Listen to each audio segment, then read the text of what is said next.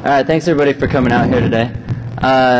So we are three researchers from Lookout Mobile Security. We like to do a lot of nerdy things on cell phones and poke around with them. So we're going to be talking on Android permissions today and some of the fun things that we can do with and without them.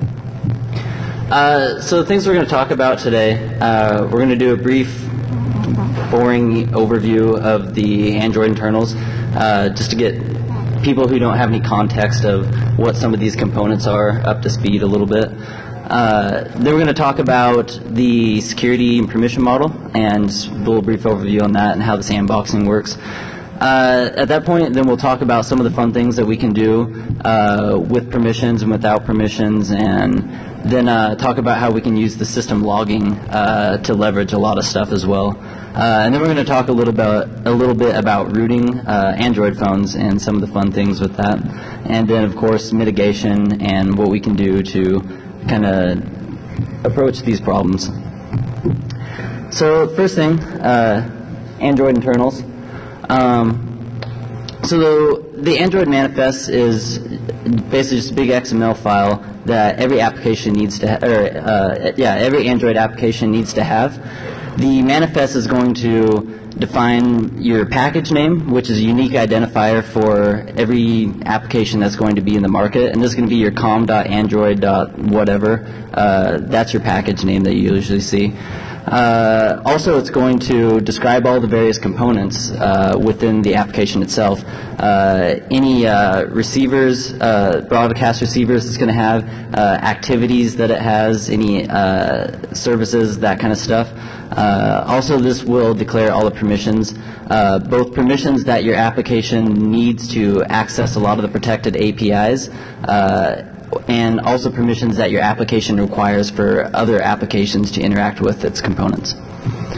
Activities are basically just UI screens for Android, a way for the user to interact with the application. The activities themselves are just composed of a bunch of UI widgets called views, which are your button views, text views, that kind of stuff. The activities themselves are managed in what's called an activity stack, basically meaning that any new activity created is going to be at the top of that stack on the screen, and any other UI screens are going to be down below that on the stack. The most foreground activity is going to be the running activity in an active state, and any activities down below it on the stack are going to be in a pause state where they're not running, not doing anything, and just saving state. The activities will remain in that stack until they finish, or the system can yank them out and kill them if memory is running low. Applications can also start other applications' activities remotely. The activity itself is going to run within the process of the remote application. So in a situation where you've requested location permissions and you want to have the user turn on their GPS and you detect that that's not enabled, you can start the settings activity with all the location settings so that they can enable that, and then once that activity finishes, they'll be back at the previous screen. Since that's running in the remote, it's running in its own applications process, the callee won't necessarily have access to any of the data in that activity. If you're starting your own activities within your own application, then you'll of course be able to have access to that. Activities themselves can have permissions enforced on them so that other processes can't start activities within your application without having requested whatever permission that you set. Intents for Android are basically a way for applications to do simple IPC so that they can send an event or an action along with data, which is usually in the form of a URI. So if we want to start up a browser, we can send an action view intent with a URL as our data, and that will fire up the browser using that intent. Okay, as you said, they can be started, or they can be used to start activities with start activity. We can also broadcast intents using send broadcast, and this basically just sends out an intent en masse. So for instance, anyone that would want to be notified about an SMS being received, an intent will be fired off across the system to anyone that wants to know about that event. There will be two types of intents that you can receive that way. There are just normal regular intents, which are just sent out en masse, no particular order, all at once. And you can't actually abort those intents or use the result from those. And then you also have, I'm not even on the right side for that. So yes, the normal, and then you also have ordered broadcasts, which are, okay, I'm sorry, I'm mixing this up. Okay, so those are the intents. You can use those to communicate those. And then the broadcast receivers are what are going to be receiving those.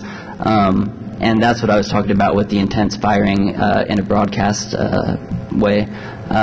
So we can do an ordered broadcast, which is sending them out sequentially to each of the different receivers, where when one receives it, it'll get the result from the previous one, be able to do whatever kind of processing it wants on that. It can also abort the intent if it wants to, or abort the broadcast so that no one else further down the line will be able to receive that, and then they can also send their result to the next receiver down the line.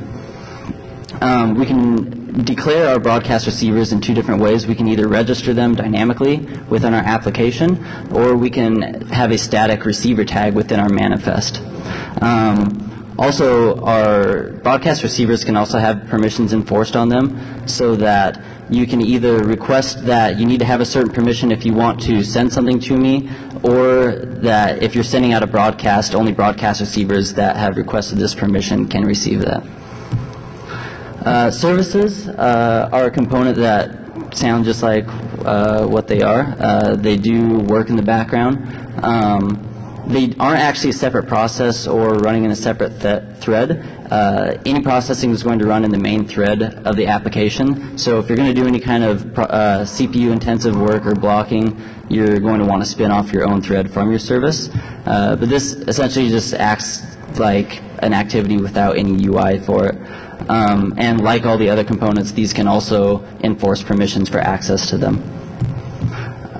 With the security and permission model, so we all know that Android is all the processes are running in a sandbox, and everyone's aware about the security around that. The sandbox itself is not the VM. A lot of people think that the Dalvik VM is the sandbox. This is not the case. The sandbox is actually just Unix user permissions that Linux uses and all that kind of stuff. Basically that you have your UID and GID for every process, and every application is essentially a different user on the system, so they don't have access to each other's data on the file system, and then they're also just running in a multi-process environment where they're going to have segregated address spaces. Each process running, or each application running, is going to have its own lightweight VM, which is the Dalvik VM, which is just a Java-like VM that is based off of passing through registers rather than on the stack. And if you're able to break out of this VM, you gain nothing. If you're able to get native code execution, you're still going to be running in the same process with the same user privilege that the VM itself had. Applications can both request to share a UID, so that they're essentially both running as the same user, and then they can share data on the file system and some other things. Both applications need to request that explicitly, and both applications would need to be signed with the same signer key. Permissioning is essentially just a more fine-grained enforcement of access to various protected APIs on the system or content. So any application that wants to be able to access the internet or receive SMS or look at your contacts, they're going to have to request specific permissions to be able to do that. And these are, as I said, declared in the manifest. So with that, David's going to talk about some of the fun things that we can do with these. Thanks, Anthony. So now I want to talk about a little bit of Android development and why permissions are important, why you ask for them in the first place, and do we need to ask for them? So the motto here: why ask for permission when you can ask for forgiveness? So the reason why permissions matter is because they gate what an app can do, and the user is displayed them when they install an application. So you install Pandora Radio from the Android market. You see this screen here that tells you different things it can do. It can access the network, so that seems appropriate. It's Pandora. It's internet radio. It should be able to. It can read your phone state. That's presumably to pause playing of the radio when you get a phone call. So users can look at a screen like this, and they can decipher to some degree whether or not those are appropriate permissions for the application. So let's go to another example. Here are two different tic-tac-toe apps. One of them only requests internet and to be able to view the network state. So maybe it has a high score, maybe it has multiplayer. But this other one requests system tools, mount and unmount file systems, which just sounds strange. So if I were you, I would download the one that only accesses the internet. And so what does it mean if you request 0 permissions? That means when you click install from the market, it just starts downloading the app. There's no warnings. It doesn't warn you at all about what an app can or can't do. And so I think that a lot of users will probably assume if they don't see that screen that they shouldn't worry about that app. That app can't do anything harmful to me because it's not requesting any permissions. The OS isn't warning me at all. So we're going to show all sorts of fun things you can do with 0 permissions. So some of these are silly, and some of them have more serious ramifications. So the first one is reboot. There's a reboot permission that's actually marked as signature or system, and what that means is that it's not actually grantable to apps from the marketplace. This permission would be denied if you requested it. You have to either be signed by the device signer or be in the system directory in order for you to be able to be granted this permission. You could say that Bob the Guardian is protecting this permission. A reboot joke fell flat on this audience? All right, thank you. But Bob isn't going to stop us. So there are a couple different approaches to do this. The easiest one involves toast notifications. So here, a toast notification is a way to notify you of something that goes on in the background. So in this case, you're in the keypad activity, and a toast pops up to tell you about something else that's going on in the OS that some other app is doing. So here's just the basic hello world for a toast, and then I've thrown it inside a while true loop. So we're just going to create as many toasts as we can and see what happens. Every time that you create and display a toast, it creates a weak JNI reference in the Android system server. And when you get to 2001 global references, the system says, "I can't let you do that, Dave,"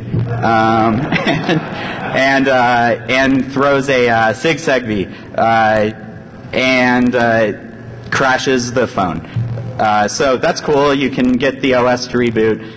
That's pretty fun. But during this process, it would display a little toast on the screen that would say something like "Hello World." Now you could do something fun with this, like display a countdown timer to when your phone was going to reboot. But you could also maybe we can make this even more hidden. So there's also this idea of a custom toast. So a custom toast is any view I can display on the screen. So here, this custom toast is Powdered Toast Man. Just an image of Powdered Toast Man appears, fades in, would fade out. But you could also just create a view with nothing in it. So you just create an invisible view, you pop it up, and after about 20 seconds of this loop running, the phone reboots. So that's one cool thing that we can do, that any app can do, because this requires 0 permissions. So, without any warning, an app could reboot your phone if they wanted to. So now that your phone is rebooting, and it starts to boot up, there's a permission called Receive Boot Complete. And this shows up in the Android permission screen. It says, allow app to start at startup. Or something along those lines. But the idea here is is that the app would automatically start, right? So this one is a little embarrassing because you can just comment out the request for the permission and it still works. Works in all Android versions. So any app can start on boot regardless of whether or not they ask for permission. And so you can imagine you could combine that with the previous toast in a loop and you would have a phone that would be rebooting every 20 seconds.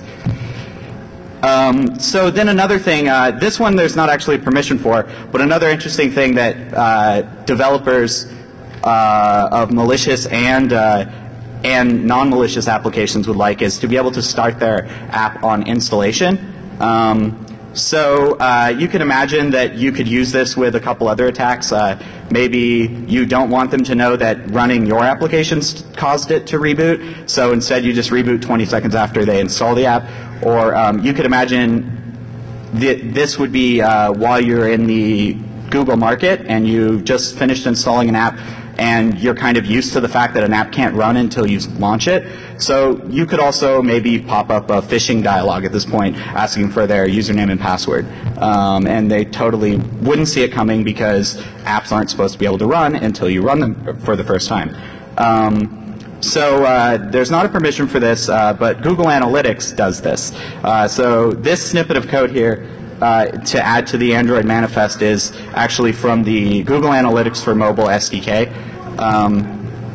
And you just throw that in there, and this is to track the refer from the market. So say whether I clicked on some AdMob link or something like that. And then this would send it off to the Google Analytics server. But we don't need to use their receiver. We can just write our own receiver. So here we just created our own receiver instead of using theirs, and now we can launch on install. But there are some caveats with this. It actually does require a refer to be included in the URL. So you could imagine two main scenarios where that would happen. One, they click on an AdMob link inside another application or on the internet, and you can see there's all this refer data that's attached to it that tells you what campaign it was a part of and things like that. Another way is if they clicked on just any old link in a browser, you could just append your own refer info on it just so that this would happen. However, on Android 2.2 on Froyo, the Android market now always includes refer info, so this now always works. They include refer info of things like in this example, it says that we downloaded it from the Games tab, the free section, and it was row index 34. So it gives you all sorts of cool info, but we can also use it here to start on install. So the next thing that I want to talk about, I like to call the circle of death. And this is basically just a hostile takeover of the UI. So it's pretty simple. You just launch an activity, consume all key press events. So here in the onKey down method, we're just returning true, which says we handled this key press. Don't pass it on to anyone else. So this allows us to catch every key press except for the home button and a long press of the home button, which is a shortcut to allow you to switch between applications. So we need to do something else also. So what can we do? We can just relaunch our activity when it exits. Now, unfortunately, it's not as easy as just starting the intent for our activity and its on destroy event. We have to be a little more clever than that because Android detects that and doesn't fire off the intent in that case. So what we can do instead is create a circle of death.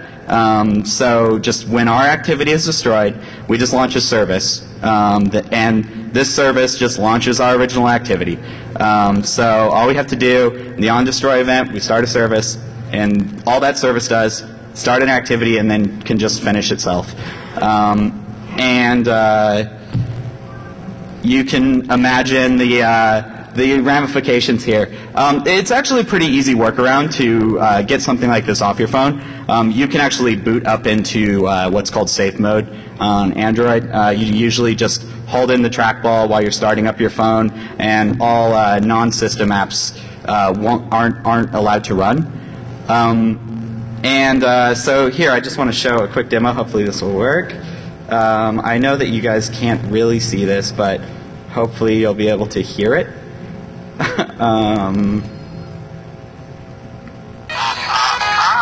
So here's an application that I've installed on here, and you can imagine that you could use this in all sorts of different ways, right? You could force someone to pay $5 on PayPal to get rid of this.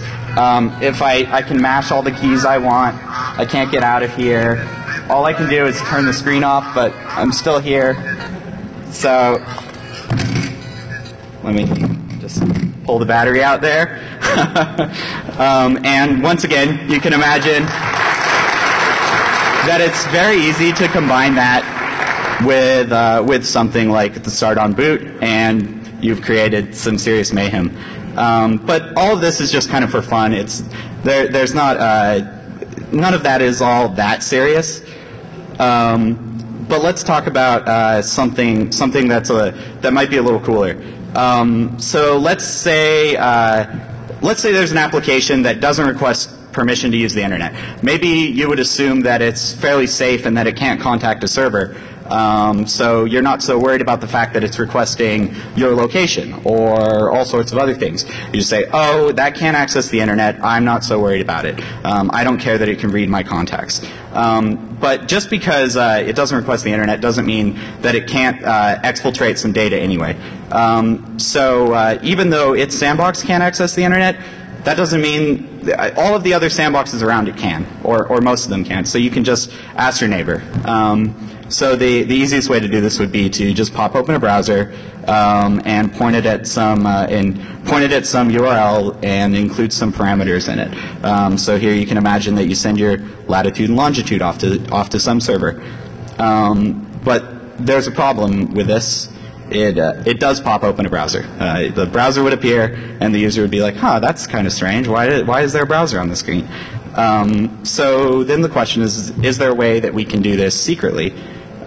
If you attempt to pop open the browser and then pop open another activity on top of it, obscuring the activity actually causes the on-pause event to happen, which stops the page from loading. So that won't actually work. We have to do something a little more clever. So how about we only pop up the browser when the screen is off? Your screen is off for, 16 hours a day anyway. It's okay if we only get internet during those times. So let's say, so there's a couple things that you need to keep in mind here. You need to be able to close the browser when the screen turns back on. And you probably want to redirect to a safe URL so when the user does launch their browser again later, they're not on some weird page. So here's the basic code that does that. You just ask the power manager if the screen is on. If it is, or if it's not, then you send off data to some server. And if it is on, then and the browser is displayed, then you launch the home activity. So you just send an intent to launch the home screen. You don't even need to kill the browser because that would actually require some permissions. We can launch the home screen for free, no permissions. So this is cool, and it allows us to send data out from our application, even though we haven't requested permission to do so. But what if we want to be able to receive a response too? So what about two-way communication? So there's a couple approaches here. The simplest would be to just pop open a browser to a page with a downloadable content type. So we just send it off, point it at this zip, downloads it, it puts it in the SD card downloads directory. Anyone can read the SD card. There's no permission to do so. But there are some downsides here. One, it creates all these notifications. So if you put your phone in your pocket and you pulled it out later, you'd have like 800 notifications or something like that. Then the other thing is that it creates all of these. It actually creates all of these files on your SD card. In order to clean that up, you need to request the write external storage permission, which isn't actually that big of a deal. Because if your target SDK is 3, that permission didn't exist yet, and you automatically request it. So if you go through the market, a lot of applications request this. So I think most people just tune this permission out. But I think we can do a little better. So how about a custom URI receiver? So Google Maps uses the geo protocol. They just register on this geo protocol. So like geo colon latitude longitude. If you click on a link that's of that format, it pops open the Google Maps application. Now we can do the same thing with our application with no permissions. So we just request the NetHack scheme. So the NetHack protocol, the host here is data, which is basically another way to think about this. If this was the YouTube activity, the scheme would be HTTP, and the host would be youtube.com. And that allows it so when you click on a YouTube link inside the browser, instead of showing you the web page, it pops open the YouTube app. So what we would do on the server side is we would just redirect that page that we're pointing the browser to something like NetHack, colon data, and then append any additional information that we want to the end of it. Now, I'll note that this is actually an activity and not a receiver, even though we're using it like a receiver. The reason why is because activities are meant to be things that happen in the foreground, and this is meant to be used for something that happens in the foreground. This is supposed to be you click on a link or something like that. It's not supposed to be a page redirecting while your phone is off in your pocket. Here's just the basic receiver code, the receiver, because it's actually an activity.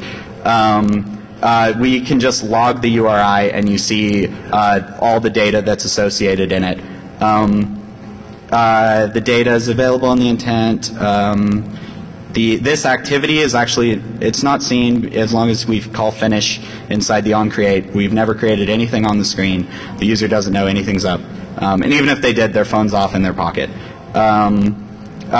So once again, same caveat from before, you probably want to send the user to a safe page afterwards, so when they open their browser, they don't see something funky. So let's see if it works. So on the top here, I have my Apache logs. I know this is dangerous to be showing.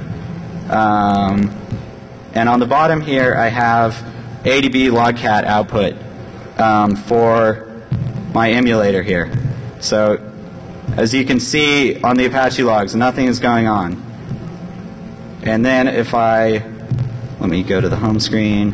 If I turn the screen off, and I'll note that the emulator, this is as off the screen gets on the emulator, but really this would be a black screen. We can see here already that there's some activity happening in logcat down here, and we've got data. We are so that's the upload. That's the upload, and then let's see if we got the response. And here we go. There's the response. My secret.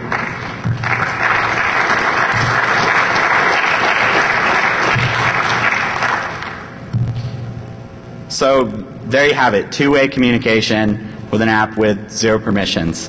So now that I've told you all the cool stuff that you can do with 0 permissions, I'm going to turn it over to Tim, who's going to tell you lots of cool stuff you can do with just 1 permission.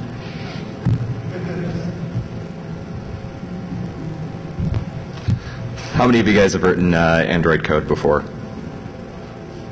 All right, so I'll try to go through the intro here pretty quickly, but this is a typical example of how you write data to the system logs. Most applications are doing this, and it's relatively simple. It's an easy-to-use framework, and this is how we debug a lot of stuff. So there are actually four different log devices that are available on a typical handset. In fact, up until 2.2, there were 3, and now we've seen the appearance of a 4th in 2.2. So devlog events is not the main application debug log. This is actually supposed to be for diagnostic events that are typically used by integrators or people working on the core system. Devlog radio is actually a lot of, you typically see a lot of radio command stream data flying around in here, and also some interesting events about registering and unregistering from networks and that kind of stuff. And then we have devlog main is actually where your typical, log.d, log.e, whatever output from an application is going to go. So you access these logs using the logcat utility. A lot of people have probably used that and just seen that typically you're going to see a big stream of data because there's an awful lot of chatty stuff that's going on the device at any particular point in time. So ability to read the system logs is actually gated by the read logs permission. The shell account is granted this permission so that when you have ADB debugging enabled, you can do ADB logcat from a host system that's tethered through a USB cable and see things. But you can kind of think of read logs as an alias for read everything, as we're gonna show here in a second. And it's worth noting that the documentation on the read logs permission actually recommends that that developers be careful about what they disclose in the system logs. So we put a client together, and this is an Android service that only requests read logs and internet. And as you guys have just seen in this room, internet is actually just to make it easier to write the POC here. David demonstrated that that's not really required. So the client downloads a set of policies from the server, and they're basically regular expressions that scrape the logs and feed interesting stuff back to the server component for analysis. So just to kind of flip through the structure of the client here quickly, we have a logcat device class that wraps basically the logcat command and opens that channel, sets up line-oriented reader. We have a log monitor, which is kind of the core event loop here, going through processing that data, matching against the filter sets, and deciding what to actually deliver back to the back end.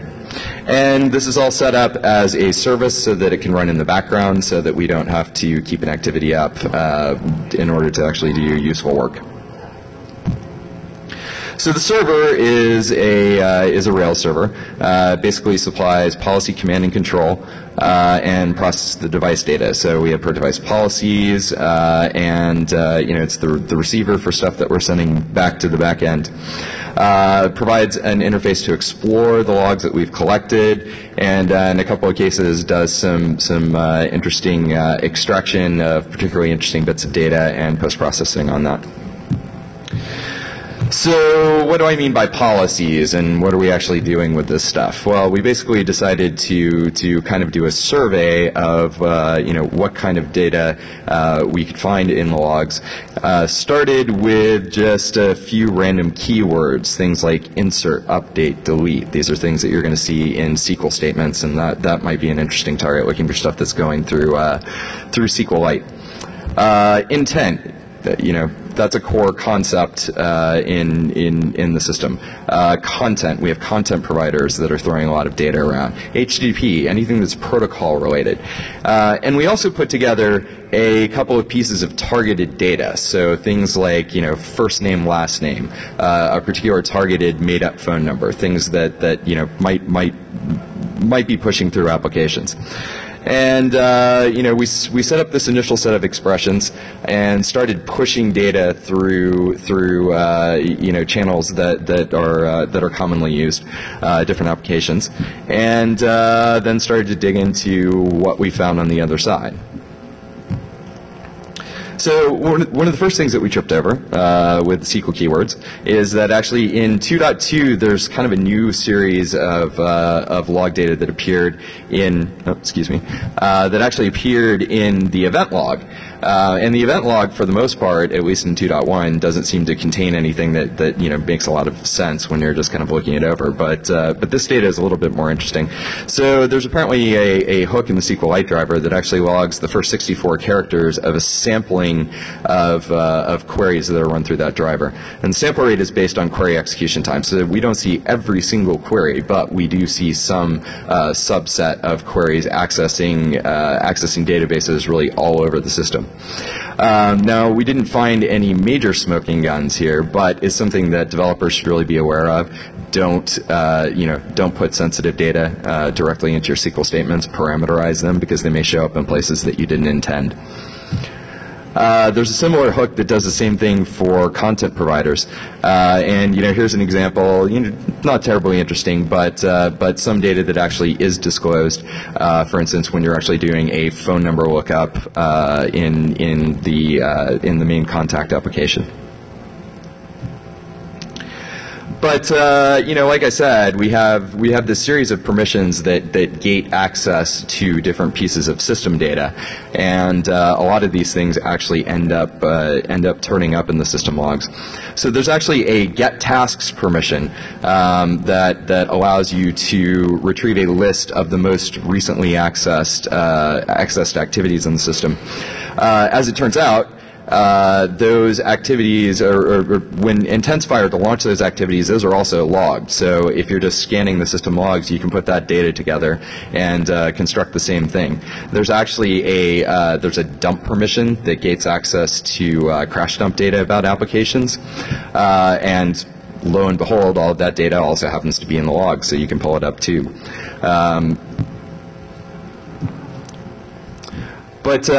But there's some more interesting things. So there's a permission read history bookmarks, which actually gates access to browser history on the device. And as we can see here, when the browser activity is launched, you actually get some log data about the URL that was accessed. But furthermore, there are other applications that are on some devices, and a lot of this stuff is a bit variable between the different OEM system images, that may actually log quite a bit more data. So here we can see an example of a bookmark activity which takes screenshots of pages that are accessed and keeps them in the system in the browser UI. Of a Google search for something embarrassing. And also, by the way, you can see things like authentication token data here too.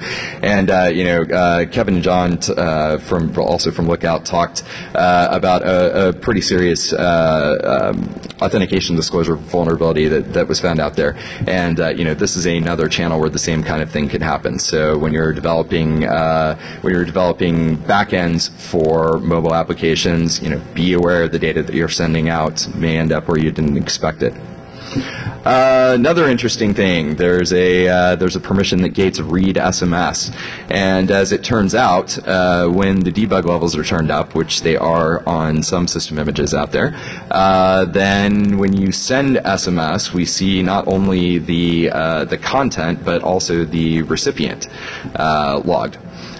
We also found an interesting application out there that had read SMS permissions that was just turning around and logging the content of all received SMS to the system log. So here we can pretty much scrape out both sent and received conversations only with the read logs permission. There are also components on one system that log the contact data that goes through all the fields of the activity in the contact manager.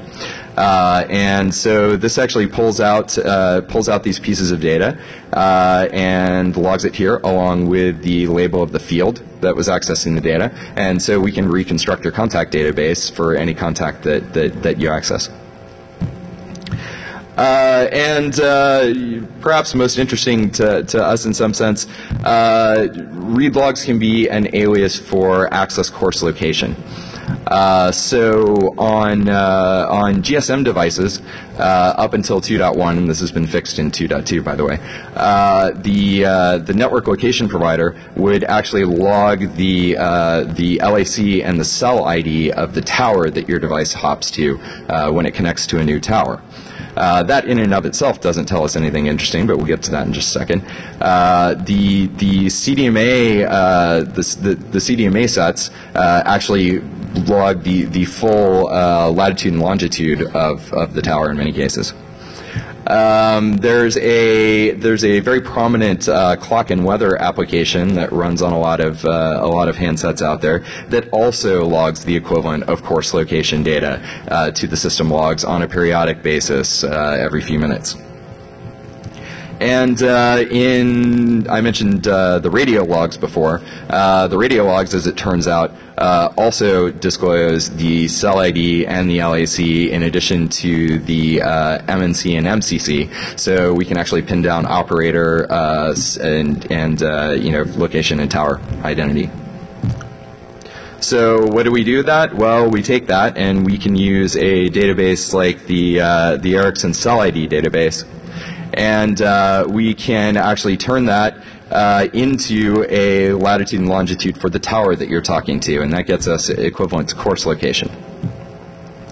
But we can actually do better, because as it turns out, the full find location data, which should be gated by access find location, shows up in a lot of places. That same widget that I was talking about logging course location data actually happens to log the GPS coordinates as well.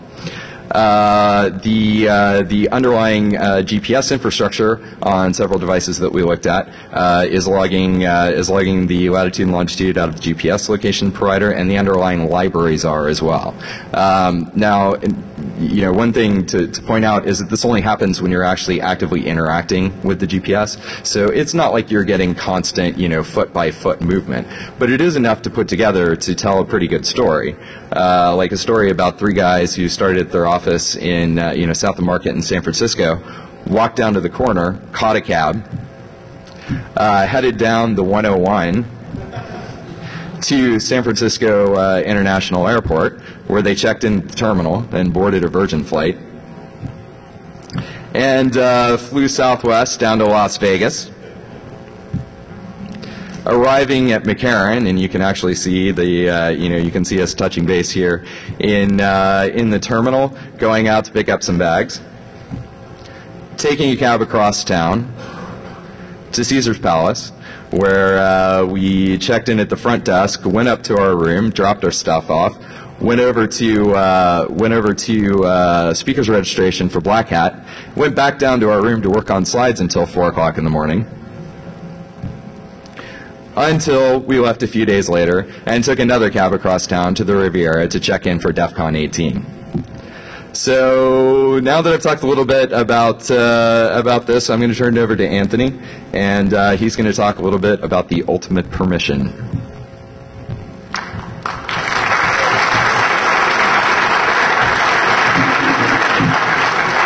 Thanks, Tim. So we're going to rush through this a little faster because we're running out of time here. So essentially we know that Android phones aren't necessarily this perfect utopia of open source hardware that we can all do whatever we want with it. A lot of phones are shipping locked right now, and a lot of people are forming entire communities around this idea of being able to root their phones and be able to do a lot of modification. I'm just curious, how many people in this room have an Android phone? Okay. How many people in this room with an Android phone have rooted it? Okay. How many people that have rooted a phone have not issued an update or a patch because they didn't want to lose that method of being able to root their phone? Okay, that's good. That's good. So what are some of the ways that we're able to get root on these phones? Some of the methods that people are using are looking at older Linux kernel bugs. There have been a lot in the past few years. So basically you can look up on lists like Full Disclosure and see what kind of stuff is available. This is a list of all the various kernel releases for each major version of Android, with 3.0 coming out in the future, which should be using 2633 or 2644. Also, you can take a look at older unpatched libraries and binaries that are shipping on the system. I know one of the first Android vulnerabilities that were found were back when it was still just an SDK before there's actually any hardware. It was in some of the imaging libraries, was an overflow that Alfredo Ortega on the core team found. But pretty much a lot of the ways that we've been looking for vulnerabilities on Linux apply to Android since it's running on Linux. So let's take a look at this specific case study. This is a vulnerability that came out recently that was very similar to the libudev vuln CVE 2009-1185 that was discovered by Sebastian Kramer. I would like to point out that we did incorrectly state at Black Hat that this vulnerability was in fact CVE 2009-1185, but Android itself does not use libudev, but they, in their implementation of handling events, proceeded to recreate the exact same bug, and Sebastian took his exploit that he wrote originally for that and was able to port that to run on Android. Upon finding out when the exploit was published, Android had that patched within 4 days, which was really good to see. The exploit itself is just a failed check of the netlink messages and where they came from. Did they come from the kernel or did they come from user space? So we took this and we patched it, or not patched, I'm sorry, we packaged this exploit back into JNI code to run within an APK so that we could test this on a lot of different phones. So who's vulnerable to this? We ran this APK that would root a phone and added a connect back shell to it. It turns out that currently every flagship phone of every major carrier in the US is vulnerable to being rooted by this right now. I would like to point out that it is fixed in 2.2. Any devices that we tried with that on it didn't work, which is good. And as we said, Android has patched this within days of finding out about it. Oops. So we feel that this is kind of creating a problem in the community. People are trying to root their phone so that they can do all this modification, and they're kind of looking at rooting this as a vehicle for that and kind of ignoring the security aspect of this, that while you have this small subset of people that want to do this to their phones, you have this larger population that have Android phones that have no interest in this, and they're sitting around with insecure phones because people in these communities don't want to divulge details on their root processes so that OEMs, carriers can't get these things fixed. So yeah, as we talked about, we know why people are modifying their phone or rooting their phones for modification. Also, another reason people are doing this is because the patching process is slow. Android is coming out with releases so fast that a lot of these OEMs and carriers that are doing a lot of heavy modification to the system, they can't necessarily port all those changes to these new releases and make sure that they're going to work. There's a lot of testing that has to go involved. Also, people are just doing this for addition of features they don't necessarily want to pay for. So what can we do about this? As a user, I mean, we've had great demonstration that using just one single permission to read logs, we would be able to steal all or most of the private data on a phone and be able to ship that off to a server and be able to communicate with that. So don't assume that a lack of permissions means that it can't actually do anything. Keep your phone patched when you have those releases. Also, as a developer, the users are trusting you with a lot of this private data. So if you're asking for these permissions to read their SMS because you want to provide some third-party SMS app, don't log their SMS for everyone else on the system to see. Just be paranoid about the kind of things that you're logging. Also, make use of the permissions that you can enforce on your activities or intents. Don't send intents with private data in them because anyone else can set up a receiver and be able to read that data. OEMs, you should be doing a lot of the same things that developers are doing as far as being careful about the things that you're logging in your changes to the system. If you guys aren't being a good example for everyone, well, I mean, why should they have to worry about what they're logging if you guys are already doing it? Also, keeping libraries and kernels and all that kind of stuff patched up to date would be a really great thing to see. So with that said, thank you everyone for coming. We'll be available in the Track 1 Q&A room for questions.